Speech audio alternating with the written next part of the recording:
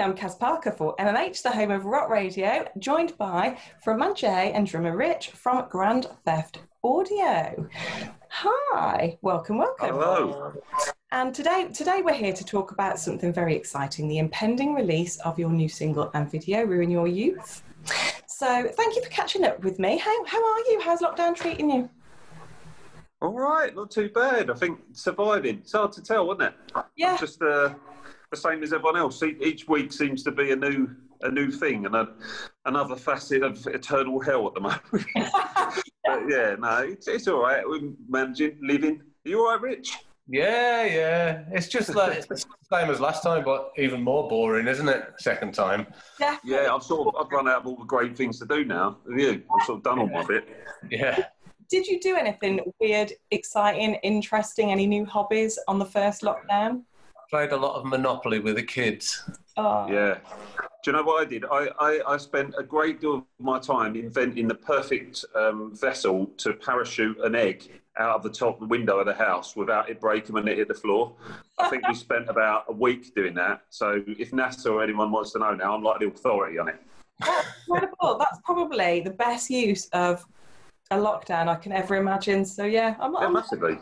I made cakes. I never make cakes, but I did. Oh man, yeah. There's been a lot of banana bread in this house. I never knew we had so many bananas knocking around. I've never seen a real one in the house before, but we got about 6 tons of banana bread still mouldering away.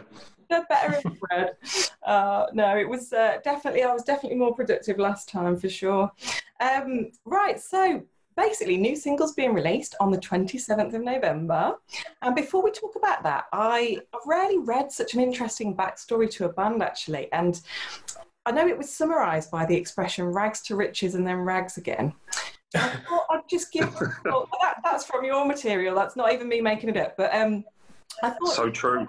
In case anybody who watches this isn't aware, tracks from your debut album, Blame Everyone, from the year 2000, were featured in Dude, Where's My Car, American Pie 2, Gran Turismo 3 and FIFA 2001. And it is a great album, actually. I have been listening to it ahead of doing this interview, so really, really good album.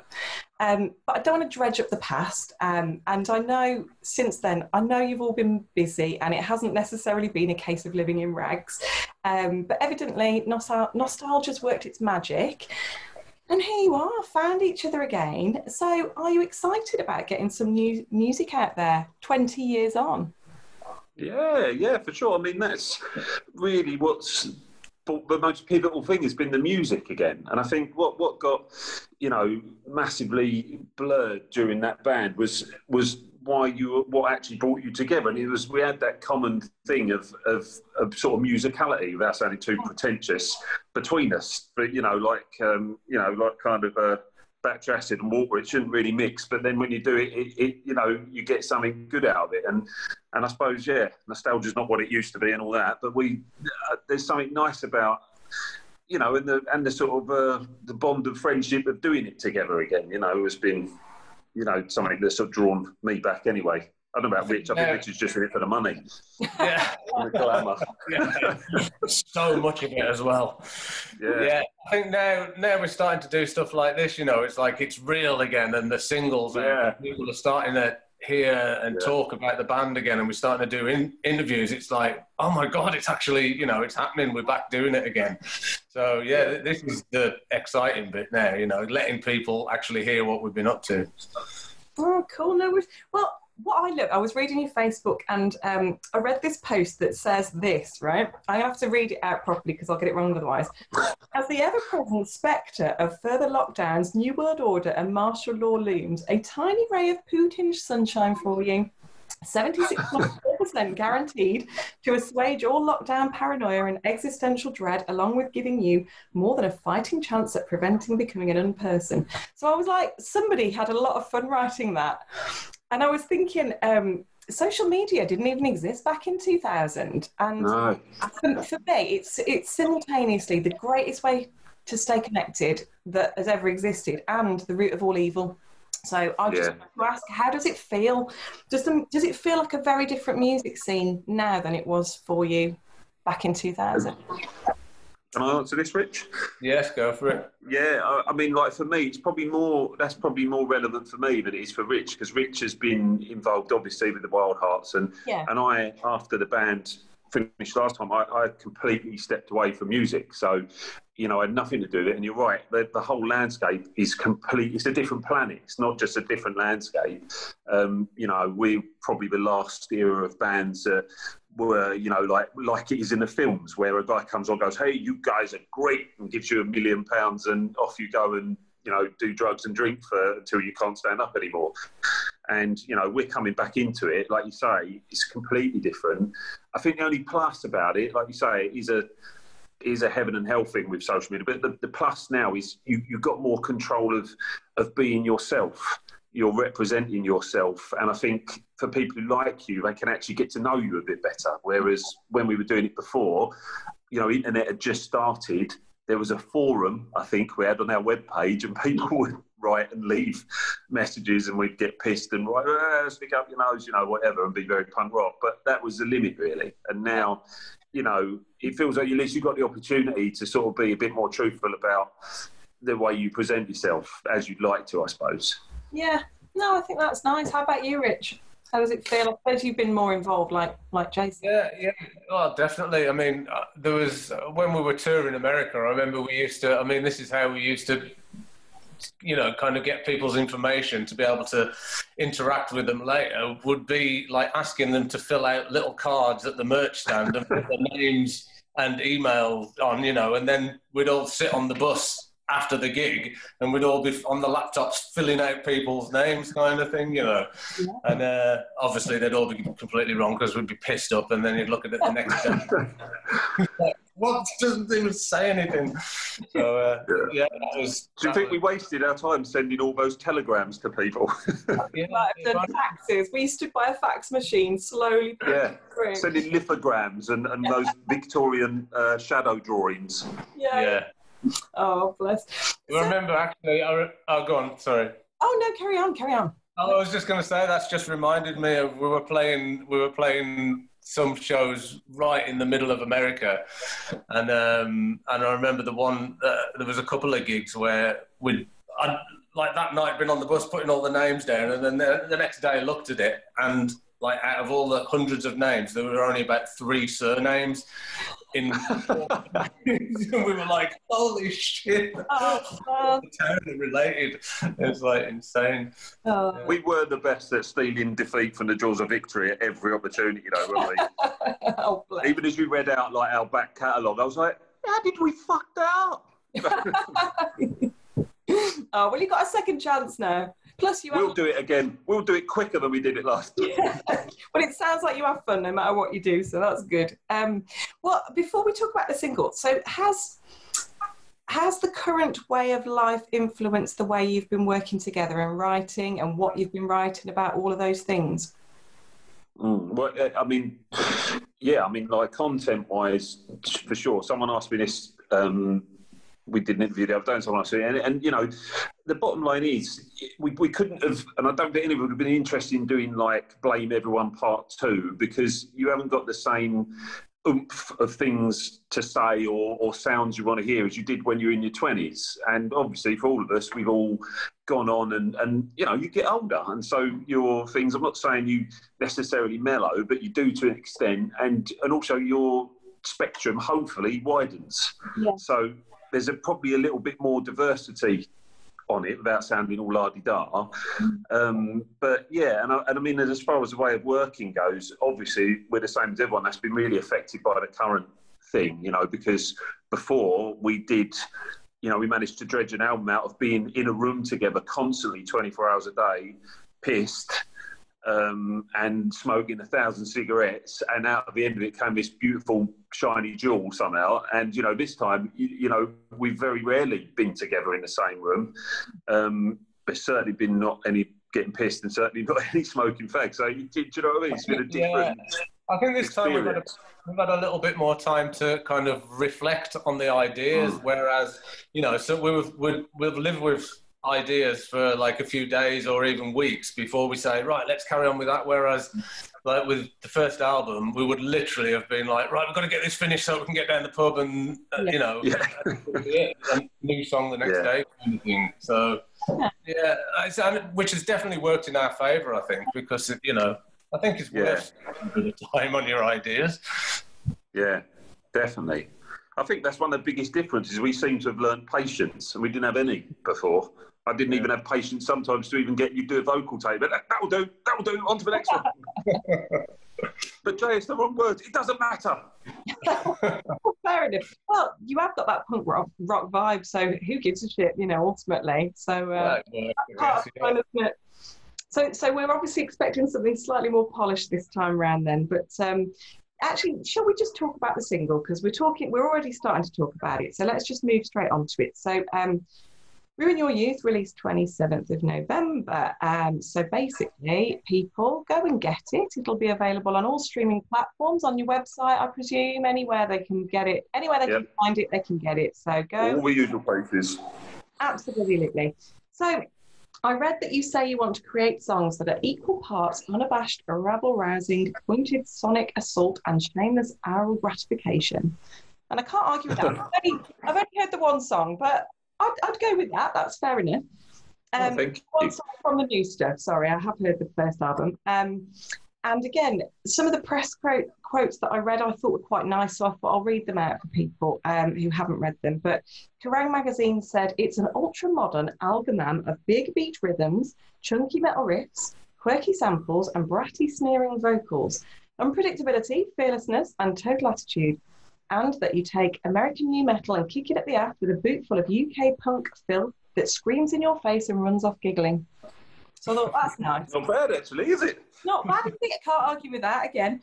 And I mentioned before we started, but I do a bit of an interview review combo with my friend Tina C, who also works on MMH. And we will publish the review alongside this interview, so everybody will be able to read it in full. But I thought you'd be pleased to hear what she wrote about the single. She says, fast forward from 2000 to 2020, the year of which we should never speak of, and we have something to speak of. Grand Theft Audio are back, and boy, are they back. Ruin Your Youth is a snot-nosed punk pop poke in the eye, a fine slab of edgy British power pop rock, which is only to be expected when you consider their pedigree. Plenty of melodic hooks delivered amongst brash vocals, heavy bass lines, and metal guitar noise. What's not to love? So that's all right, isn't it? So we'll get to read that for themselves. So I thought I'll stop talking now and basically hand over to you to just tell people what they need to know about the blood, sweat and tears that have gone into it and why they should go and buy it or download it. Oh, the single. Can you actually go for it? Yeah, I think you can't buy it yet, not until it comes out. You can when 27th, but by the time this interview goes out, it'll be pending. It'll be any time. Yeah, and could even be. Yeah, well, I mean, we can't sit here. I can't sit here and say we've reinvented the wheel. We haven't. But what I think we have managed to capture is you know, at this point, the nice thing is we haven't got anything to prove. We haven't got anything to, you know, we're not, when we were going before, we were signed to a major label, we had a lot of expectation on us, because at that point, it was quite realistic that we might have been like, you know, there was every chance that you could have been like Green Day or Limp Bizkit, or that's what they were signing you for. And so that comes with a lot of pressure. And with this, I feel like it's less been written to order and more been written from the heart, man. You know, it's a bit more personal. It's a bit more, I feel like it's got a bit more of us in it. I don't know if that's a good selling point or not, is it, Rich? I won't fucking buy anything with me in, would you? Absolutely. Yeah, no, well, it's how it should be, isn't it? You know, it should be from the heart, you know, and I totally agree with that, even though we probably weren't really aware of it when we were making that album 20 years ago. You know, it was definitely there, wasn't it, in the back of our minds, you know, that it was it had to be a certain thing. And this time now, that it's just not even coming to it. It's kind of like we've not had a conversation about, there's not been any mention of, right, what do we want to do? How do we want to do it? How do we want to present it? Yeah. Yeah. Kind of just created it, and it's become what it's become naturally, which is well, it's a beautiful thing, isn't it? So I think there's a lot of love in it. There's been a lot of love in it. Well, as for me, I feel like it's much more personal. It's much more, you know, it's a bit less lipstick and handbag and a bit more dirty pants for me. That would do. Nice. You know. Well, why not? Well, I thought, I mean, my opinion, because this is my little bit, but I put it's punky and ballsy, hits you right in the face and stays there, like when Alien suckers onto Sigourney Weaver's face. I know. Does it plant seeds down your throat that then explode out your chest? Yeah, sorry. That's how I felt. But it's also a great analogy. It's a proper earworm because it's catchy enough. I think that even after one listen, you're singing the chorus and you're putting it straight back on for another listen. So I'm looking forward to hearing more from you guys because obviously I have only heard that one track from the album. Yeah. When is the album coming? Can you tell us? I think it's going to be springtime, isn't it, Rich? Oh, Jesus Christ, that's putting the pressure on, isn't it? Yeah, you said it was going to be like the 1st of January. In 22, right? It's not. No, I think early mid next year, isn't it?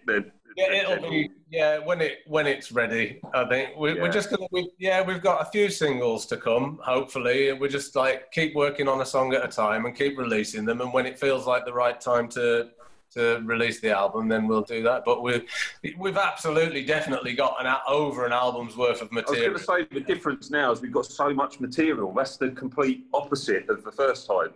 Yeah. You know, we've got a plethora of stuff to pick from, which is nice. It's a really nice position to be in. Yeah. Well, we might even have the makings of album number 2. You never know. Well, not album number 2. It would be album number 3, wouldn't it? Of course. So what about getting back out there live? Have you got any plans yet, or are you just going to wait and see how it goes? Well, it's difficult, really, isn't it, for everyone? I mean, we're no different. I mean, someone else asked us this as well, and it's got nothing to do, really, with whether you do or don't want to. I'm quite, like I said, I quite like the idea of, you know, it's prancing around like a tit again at my age, which would be funny. But, you know, I think that it's the practicalities of it at the moment. No one can get anything sorted, can they? And I would hate as well, I don't know how you feel about this, Rich, but I would hate for your first foray back into it. Can you think of anything weirder than it being like one of those virtual gigs? For us? That would just be bizarre, wouldn't it? Yeah. I mean, it was bad enough when no one was clapping and they were in the room, but like no one clapping and no one in the room. Yeah. I think we'll just wait until we're able to and let nature take its course, so to speak. Oh, okay. Well, you know what? You probably could do worse at the moment because a lot of things keep having to be moved, and I think, you know, it's a great thing that bands are trying so hard to get stuff scheduled in, but you're right, just chill out, see how it goes, and I'm sure you'll know when the time feels right. All right. I've got to say though, did you see Chris's Professionals one? I thought that was really good. I watched that and that was great. They did a virtual gig, and the way they did it was really good and really well done, and just give the boys some props. I didn't see that one. I've seen a few virtual gigs, and yeah, I mean, you know what? It's better than nothing. And people singing, and then there's live streams of old shows as well. There's been quite a few things, hasn't there, to try and keep people entertained. But everyone's trying. Yeah, you can only do your best. And I think the good thing about music fans is we'll take anything really that we can, because it's as hard for the fans as it is for the bands going through this and not being able to play music. It really is. So we try to support where we can. Cool. All right then. So I'm going to ask you a few random questions now. We'll start with random ones and then we'll see how weird they can get. You were mentioning earlier about the crazy hedonistic early days, and so it made me think of, I suppose, the old, it's behind me, the Motley Crue, The Dirt film. If there was going to be a film made about Grand Theft Audio, who would you get to play you?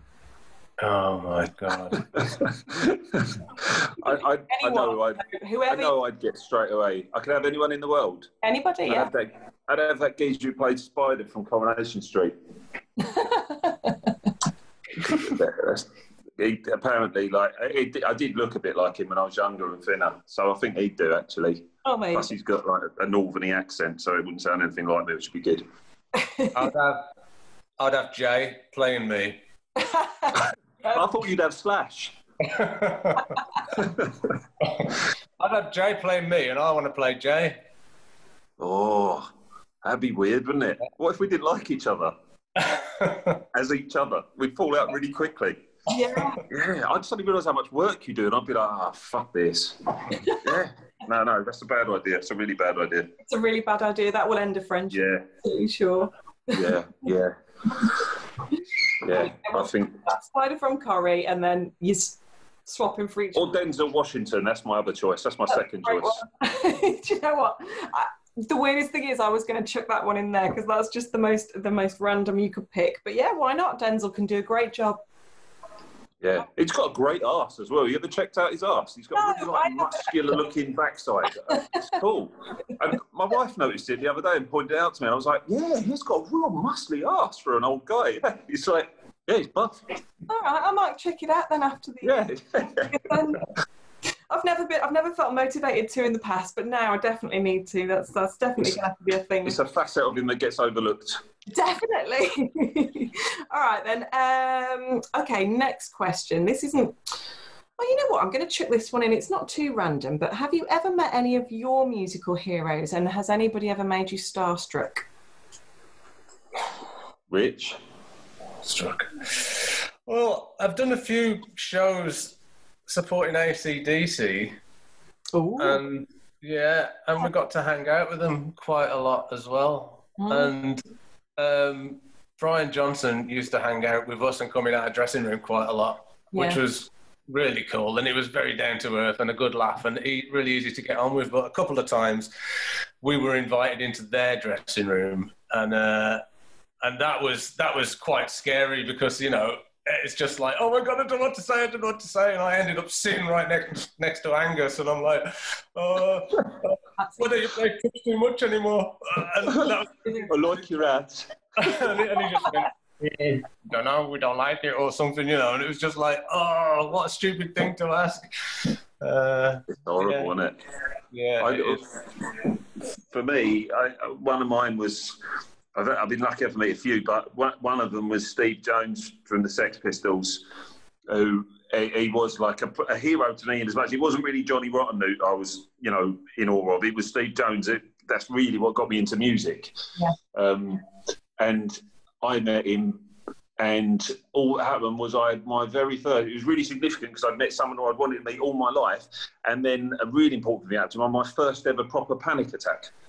Right when I met him, which was awesome. So I sat there. I still to this day, sort of every time I hear his name or see a picture of it, it makes me have palpitations. So I don't know what happened there, really. Oh. No, but it was just, I think it was the excitement. I don't know what it was. Might have been, yeah. Yeah, I think it was weird, though. It was really weird. But, yeah, it was everything I expected. Yeah. In a good way or a bad way? In a great way, yeah. He was just nice. You know, he won't remember it at all, but it meant a lot, like everything does. It meant a lot to me because it was like, oh, you know, like, it took me back to when I started being interested in music. Yeah. It was literally learning to play his songs, or Sex Pistol songs, and his thing, and that was what I wanted to do, was be a guitarist and you know, copy in. So yeah, very important. Oh, sounds amazing. Oh, I'm glad I asked you that question. I've got a couple of weird ones just to change things up a bit if you're up for it. So I'm just going to go for it, see what you think. Go for it. What would be the most inappropriate movie to remake as a porno? Oh, fucking hell. Yeah, that is a bit left field. Free Willy? E.T. Yeah, both of those would be ridiculous. Yeah. Free Willy's I wouldn't like to see E.T. with his big long finger, would you? Free Willy, there's bound to be a porno already called Free Willy. I'm absolutely sure of that. I think it's probably slightly different, but the E.T. one has weirded me out completely. So well done for that. That's probably going to haunt me. That serves me right. All right, I've got a few would you rather questions, so these should be fairly simple. So we'll start with, would you rather have the keys to the General Lee or Knight Rider's kit? Ooh. General Lee for me. It's pretty cool, isn't it? But then again, yeah. Can't drive, can it? I like the lights at the front of Knight Rider. They were pretty good. He was a bit of a prick, though, wasn't he, that robot? I thought he was a bit of a ponce. He was also like, Michael. And if it was me, even if you saved me, I think, oh, fuck off. Like, you're always giving it the big one. Always thinking, Michael, we ought to do this, Michael. Do you know what? I sometimes just wish he'd have gone, oh, fuck it, just turn him off. If you were still drinking and he was driving you home and you didn't have to get a taxi, you'd live in there and you'd be like... Yeah. Oh. Yeah, that's true. But you'd be pushing that boost button all the time, wouldn't you? Yeah. Jump the lights. Yeah, totally would. All right, then. Would you rather cry every time you have sex or burp every time someone kisses you? I do both of them anyway. There's no choice. That's true. Yeah. All right, then next Feel one. myself tearing up now. Oh, yes. You'll love this one. Would you rather have ball bags for eyelids or a willy for a nose? I've got ball bags for eyelids. Yeah. Oh. No, it's definitely the ball bag eyelids, isn't it? Because we've all got them already. No. Yeah, because sneezing could be kind of awkward, couldn't it? His nickname for me is Eyebollocks. Yeah, I've got you bollocks for years. I can't believe I found that out. That's brilliant with that question. Very perceptive of you. I know. It's all just playing into my hands. All right, then. This is the weirdest question you'll ever be asked. Would you rather have a 12-inch belly button that sways to the music or accordions for legs? Oh, accordions for legs, for sure. Why? That's awesome. Yeah, you could sound like a punch up in a German brewery running down the road, couldn't you? Yeah, like that. I think so. I didn't even hear what you said about the belly button, but I'll go for the belly button. That sounded... It was a 12-inch belly button that sways to the music. Oh, yeah. I've always wanted a swaying belly button. It sounds a bit grotesque, doesn't it? Like part of your stomach. Ugh. It's back to Alien again, isn't it? It's the thing like that. So that is about as weird as I can get. So I'm going to ask you a sensible question just to close the interview off. I'm going to say, what would you really love to happen next for this band? What would your sort of dream be? Oh, that's a good question. Do you mind if I answer this first, Rich? Go for it, mate. I would like, if I'm really honest, I would like for it to be, that's going to sound so pretentious, I would like for it to just get a little bit of, not critical acclaim, but for people to like it. Yeah. Not because it's, anything, not because it's the newest, but because people sort of dig what you're doing. That would be everything for me. I'd love that. If people say it's really good music, it's not that it's just a certain style and that suits now or anything. If people just said, no, that's a great song, that's a great album, I'd love that. Nothing pretentious about that. That's actually a really humble thing to say, I think. It's lovely. Because I'd add to that. I wouldn't even necessarily want people to like it. I'd just I really hope that we get it out there enough so lots of people get to hear it and then decide if they like it or not. Because that's the biggest kind of goal, really, is getting your music out to loads and loads of people for them to be able to make their mind up about it. Let's hope that happens. Yeah, well, you know what? The world we've got now, it's probably easier to share stuff than it's ever been. I mean, it's not necessarily easy to make money from the music industry at all anymore, but it's certainly easy to get stuff out there and share. So hopefully that will happen for you. And doing things like this, again, that's what we're trying to do is get the message out there. So hopefully it all helps. But that's... Yeah, well, I'm going to say, I mean, I'm sure Rich feels the same, but I really appreciate how helpful, things like you're doing today that's different. That's different. People seem to be more generous with their involvement now. Yeah. Whereas in the old days, you could tell people were being paid to promote you or do this. And now it just seems like people are really generous with their time and with their input for the right reasons. So that is another thing that's changed. It's a lot nicer, I think. Yeah. I think you're right. I think the connection to your audience, because it's easier to be closer to a band, I suppose, because more accessible, which is it's good and bad things, you know. I mean, you have to be careful, I guess, with social media, but I think people are more accessible, and that's appreciated by the musicians and the fans. So it has changed. The world has shifted from 20 or even 30 years ago. You know, bands were untouchable then, and now you feel like, you know, you are there, so you know a little bit more about them as people. It's not just in a magazine. It can be about their daily lives, their opinions, and all sorts of stuff. So social media's got its benefits. You just have to be more careful, I think, than you were. Than maybe back in the day. So that sort of concludes things, really. So thank you so much for catching up with me. It's been lovely. And I am looking forward to getting the music out there. I think people will love it and they will appreciate it and what you've done, because it's great. I mean, you know, it's a really, really good track. So thank you. Fingers crossed for you. So thank you. I will close off professionally. It's been awesome catching up with you. I've been Caz Parker for MMH Radio, catching up with Jay and Richie from Grand Theft Audio. And thank you again. No, thank you. Thanks for having us. You're very welcome.